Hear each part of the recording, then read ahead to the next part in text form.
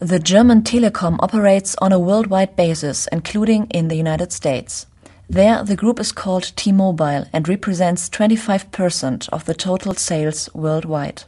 Unfortunately, if any of their 40,000 employees seek to join a union or seeks support from a union, they are confronted with massive intimidation. The management threatens with repressions.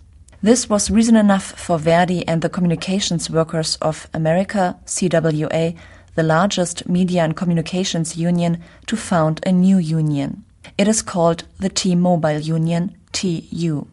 Its declared goal was to make a fresh start at getting in touch with the employer T-Mobile. Unfortunately, the plan failed.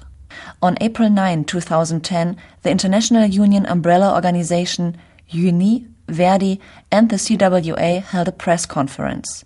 Their common goal, addresses to T-Mobile management, was to show their willingness to open a dialogue with the company. They also demanded an opportunity for an introduction.